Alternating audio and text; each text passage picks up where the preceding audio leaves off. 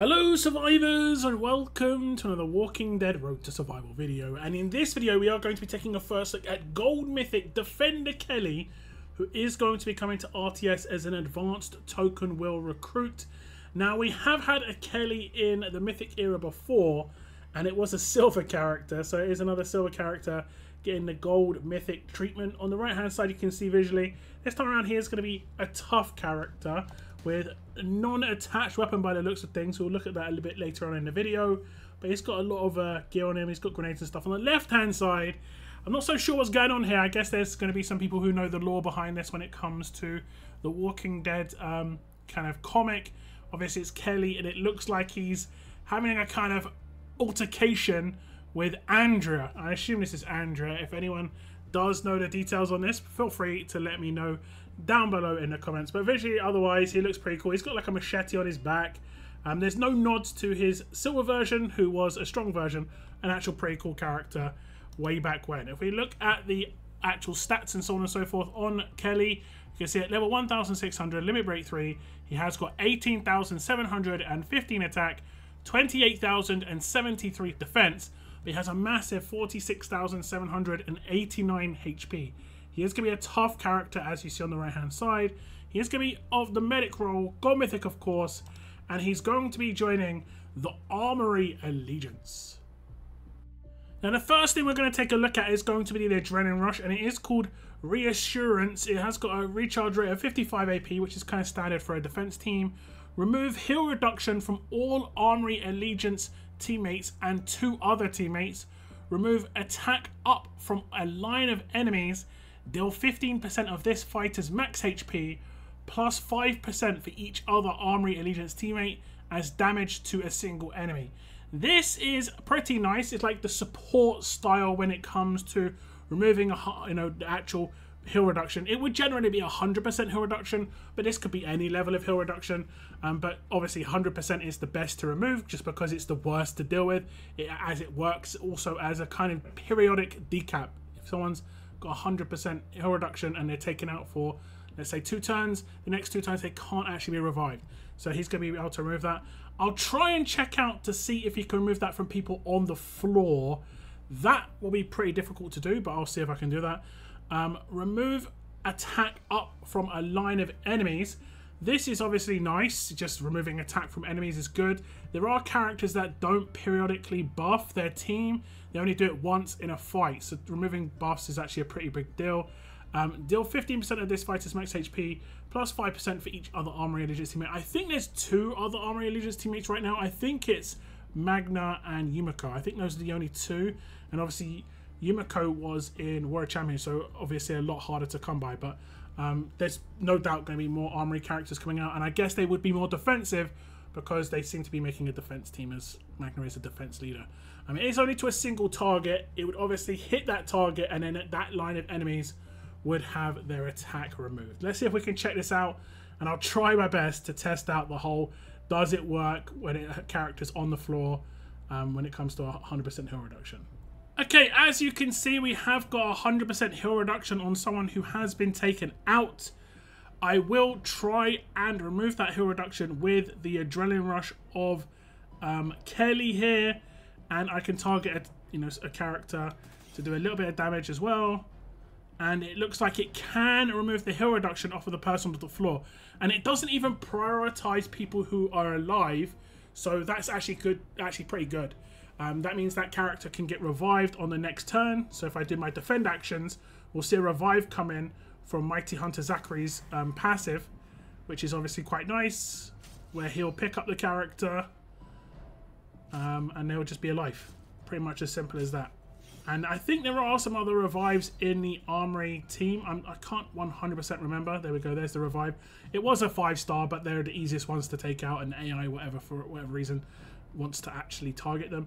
But you saw the 100% heal reduction get removed, and the target's back up on their feet. Jumping straight into the upgrades, you can see at grade 2 it gets plus 5% damage, so it goes from 10% of his max HP to 15% of his max HP to a single target. This obviously can scale higher because of the other part of it, which comes in later as we look at grade 4, where he gets an upgrade where he removes heal reduction from 2 other teammates.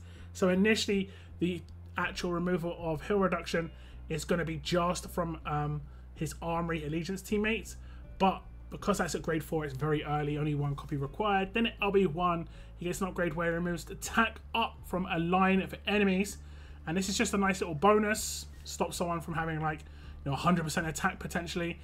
Counters on a roll because it can reset on a roll. It counters aggro, at least the attack buff of aggro, not the defense buff. And then if we look at the last buff here, you can see at Limit Break 3, it gets an upgrade where it gets plus 5% damage for each other Armory Allegiance teammate. Now, I didn't show this in the clip. It was more about the heal reduction removal. I think scaling on HP, max HP, is very easy to understand. The higher HP he has, the more damage he's going to do. It's pretty much as simple as that. If he's got 200,000 HP and he's got 2 Armory teammates, he should be doing 25% of that 200,000. And it says other Armory Allegiance teammates, so he shouldn't count for that. Probably want to get his HP up to over 120k, 130k, because if you only had him, 15% is only going to be about 15k if he's only at 100,000. You want to try and get it to the 20 to 25,000 damage range, and that would be better. His base HP is massive. It's 50k, so the scaling on combat mods, on weapon buffs, on leader buffs, all of that combined should be a big output in terms of final max HP, which is what it scales off. Max HP, not current HP. So the Adrenaline Rush is okay. It's kind of nice. It's more of a cleanse and stuff like that. He is a medic, and there's no like healer stuff here. We'll see if there's any healer stuff in the rest of his kit, but this isn't too bad, and there's just a bit of damage on top as well. Now moving on to the signature move, this is where we are going to get some healing, as it is called Disarming Resurgence. It has got an initial cooldown of turn 1, cooldown of 1 turn, number of uses unlimited, heal all teammates for 40% of their max HP, apply attack up block to a line of enemies for 2 turns, 75% chance to disarm those enemies for 2 turns. So this is not too bad in terms of the heal. It will be constant, effectively every other turn he'll just heal all his teammates 40% of their max HP, and any of that healing done should go into bonus HP as well due to Defender Kelly's passive. If you do have a character on the team that has overheal, that would be a really good team up with Defender Kelly, because he can do this off of turn 1 and he just gives a 40% heal. Should be a bit of bonus HP going everywhere at that point. Attack up block again is nice. If they've already got attack on them, this doesn't really do anything.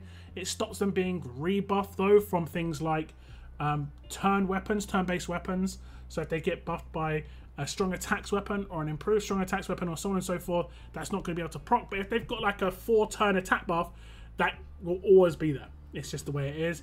And then the 75% chance to disarm those enemies as well. That would be the 3rd slot disarm. It is okay, I guess. Majority of the 3rd slots are not like amazing. A lot of the time it's 4 slots, 1535, which can't actually be disarmed if there was any possibility, because it isn't an attack effect. It's just a straight up buff before the fight, so they couldn't get disarmed anyway.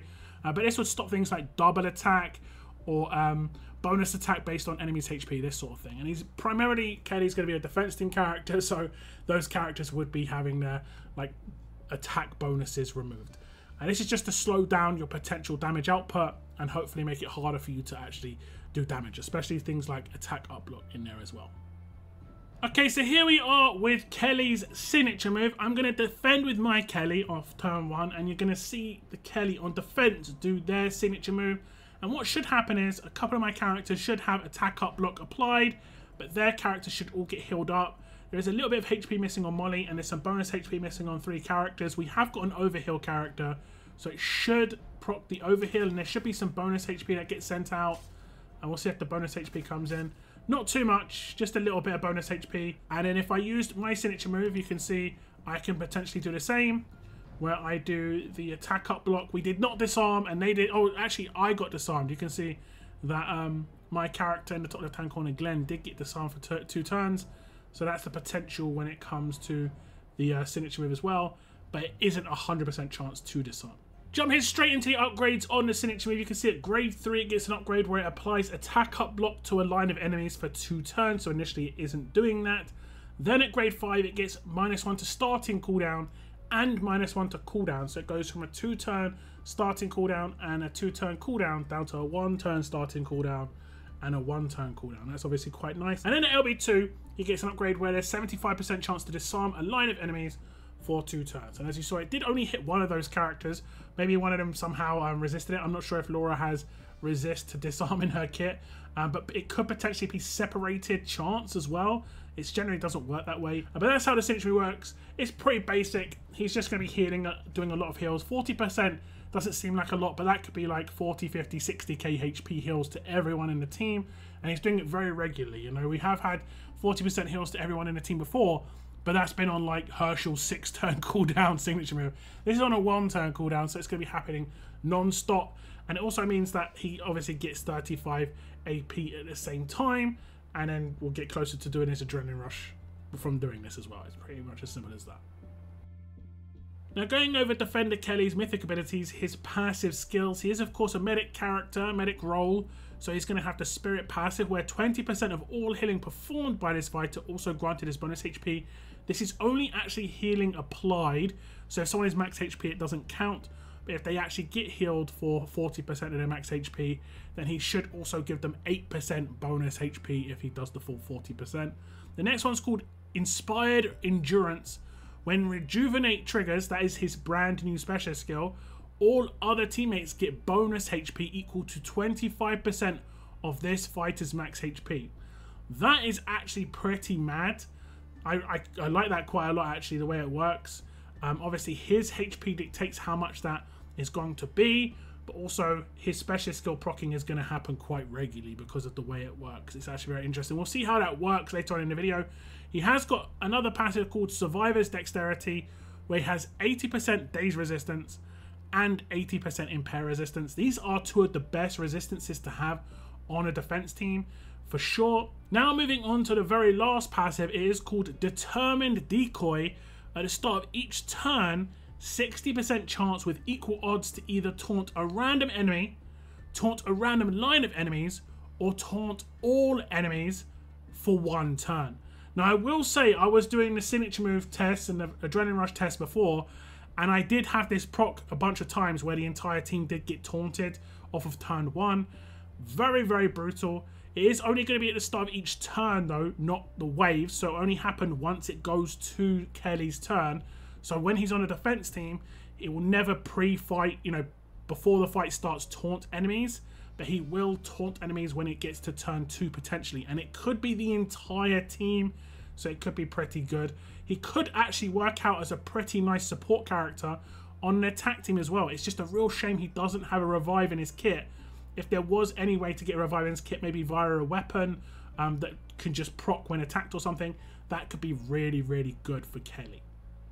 So if I start the fight, you can see I have taunted 1 enemy on the defense team. And what I'll do is I'll just hit the defend action, and what we'll see is we'll see all the taunts that happen. So now the defense team Kelly's turn should take, and then he has taunted how many? Everybody. He's taunted everybody, just not Clementine, because Clementine is got 100% taunt resistance. My Kelly didn't taunt anybody because it is only a 60% chance. We'll just let this keep rolling. How many of my characters got taunted that time?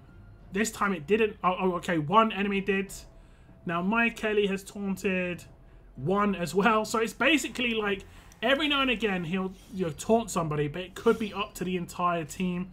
Quite a lot of randomness on that, and that is actually quite difficult to deal with. This time it's been a line of enemies, and I've taunted 1. I want to taunt the entire team. I want to taunt the entire team. Let's see. He taunted the entire team. I want to taunt the entire team. It looks like we've got at least 1, maybe 2 enemies taunted at the top. I think I just taunted the entire team. I did.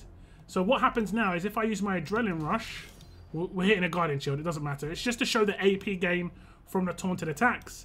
You can see the taunted attacks are going to come in, and I gain 30 AP off of this, and then I can do my signature move, and then I've got basically an adrenaline rush next turn. This is where the AP turnaround could be really good. Obviously, you have to get a little bit fortunate with how it goes.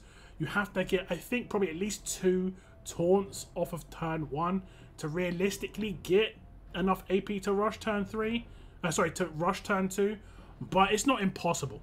if you get an entire team taunt, it's almost guaranteed. Unless there's an AP drain in there, but otherwise it's pretty much guaranteed. So a pretty crazy potential taunt loop there, basically. But it will be obviously only 60% chance, but there should obviously be a character more often than not taunted because of this passive. Now, if you look at the first upgrade here at grade 1, it's the first half of Inspired Endurance. When a Rejuvenate triggers, all other teammates get bonus HP equal to 12.5% of this fighter's max HP. Like I said, we'll look at how this is going to work when we move on to the special skill. At grade 2, we get the first half of Spirit. 10% of all healing performed by this fighter also granted as bonus HP. And then at grade 3, we get the second half of Inspired Endurance, where it goes up to 25% of this character's max HP is given as bonus HP when his specialist skill actually triggers. When we move on to grades 4 and 5, at grade 4 we get the first half of Survivor's Dexterity, where there's 40% Danger Resistance and 40% Impair Resistance. At grade 5, it's the first half of Determined Decoy. At the start of each turn, 20% chance with equal odds to either taunt a random enemy, taunt a line of enemies, or taunt all enemies for one turn.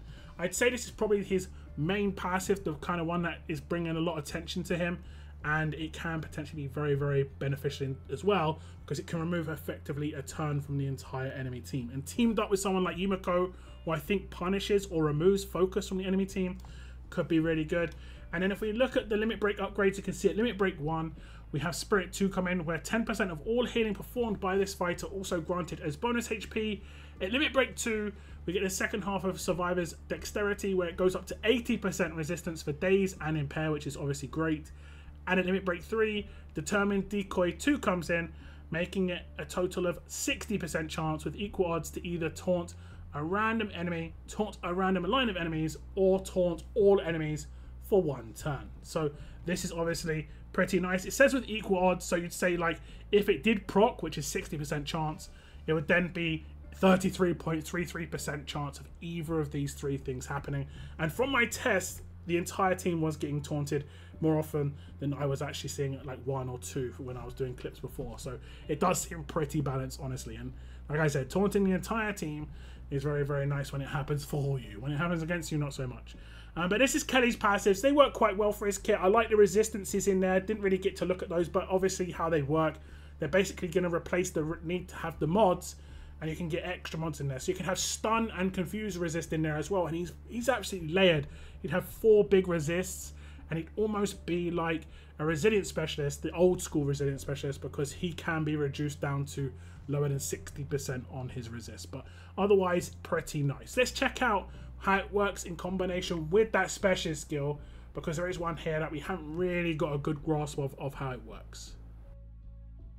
Now, I have previewed this specialist skill before, and it is Rejuvenate. When this fighter takes critical hit damage, reduce that damage by 50% and regain 25% max bonus HP. But when that happens, of course, he will also give bonus HP to his entire team based on 25% of his max HP. So if he's got 100,000 max HP, he should be giving everyone 25,000 bonus HP. And this is with every hit. So if he gets hit multiple times, this can proc multiple times in a turn, which would obviously be brutal. You could effectively give an entire team 100% bonus HP if you had someone have like a 4-hit signature move or something like that. There are characters out there that have 4-hit rushes, 4-hit signature moves. You've got to try and hit Kelly hard enough that this can't proc. But he's still going to be reducing that damage by 50% anyway, so it's really, really powerful.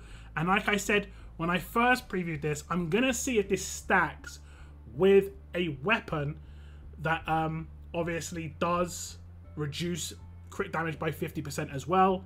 Let's try and do that all in one video. Now, I realized I couldn't do it all in one clip, so I'm going to have to do 2 separate clips to see if it stacks. So as you can see, no one's got bonus HP right now. I removed Nor, so there's no bonus HP for the entire team. When I hit a crit on him, he obviously gets the 25% of his max HP as bonus HP, but also his teammates do too. And that's with every single crit that you can see, and it's 25% of his max HP. So if he has very high max HP, which he will have because he has good base HP, he effectively will be giving other characters, generally speaking, more than 25% of their max HP as bonus HP. So if he's got 150k and someone's got 100k, 25% of his is 37.5k, and whereas 25% of theirs is 25k. So they'll be getting slightly more, and that's why some of these characters have effectively gone to 100% bonus HP, just because the base HP of Kelly is just so high. Now the weapon I'm going to put in his hands is going to be this one. I just basically upgraded a weapon to 5-star and put on the reduced critical hit damage taken by 50% in the last slot. And the reason I did it on a weapon this bad is because I'm also going to use a weapon that is exactly the exact same Ezekiel shotgun, but that doesn't have this, and then I'll basically be able to see if it isn't having the desired effect of damage reduction. So I'll do like 10 attacks with the same character with the weapon that doesn't have this, which is this weapon right here. Same weapon, 15% attack, 15% HP, and attack based on the enemy's HP. And I'll just restart the fight, and then I'll tell you whether it is actually having an enhanced reduction on the actual crit damage that he's taken. Okay, so I'll start the fight and I'll do basically the attacks I have been doing. And the damage Kelly's been taking from Clementine's basic attack has been between 8.7 and 9.3k damage. So it should be obvious if it's getting further reduced because of the weapon, and it definitely is. It got further reduced because of the weapon. So the initial reduction is going to come in from his passive, then it's going to get a 50% again because it's going down to 4k. So that's massive damage reduction when it comes to the amount of damage Kelly's going to take from critical attacks. Now moving on to Kelly's weapon, he does not have an attached weapon, but that 50% crit damage does seem like a good option. They could potentially bring out a further reduction in crit damage. That would obviously be even more reduction. It could be like a 75% further reduction, because I don't think they're adding it together. It doesn't look like it's being added together. It looks like one reduction's coming in and then the other reduction afterwards. So that could actually be pretty nice indeed. We'll have to see what happens there. But potentially they'll bring out, even if it's only a 50% reduction, with just better base stats, because the ones you can craft are not going to be as high. But that would be a good weapon to put in his hands, just to further reduce the damage he's going to take from crit attacks. Now he could work in a team that already reduces damage taken from like adrenaline rushes, for instance, and it's all stacked together. It'd be very, very hard to do damage against Kelly for sure, or like significant damage, and that would be very nice for Kelly and him on your defense team. And that was just a preview of Gold Mythic Defender Kelly, who is going to be coming to the game, as I said, as an advanced token war recruit. I believe he's meant to be coming out after war ends on Sunday, so stay tuned for that, but it could be Monday. Just obviously stay tuned for the release of the character. Scopely will update you on Discord, and maybe my video will be attached in that video, in that blog post as well. You can rewatch the video if you have already seen it. But I do appreciate you tuning into this video, guys. Make sure to hit the like button and subscribe if you aren't already subscribed. Well, thank you very much for tuning in. Take care, and as always, keep on surviving, guys. Keep on surviving.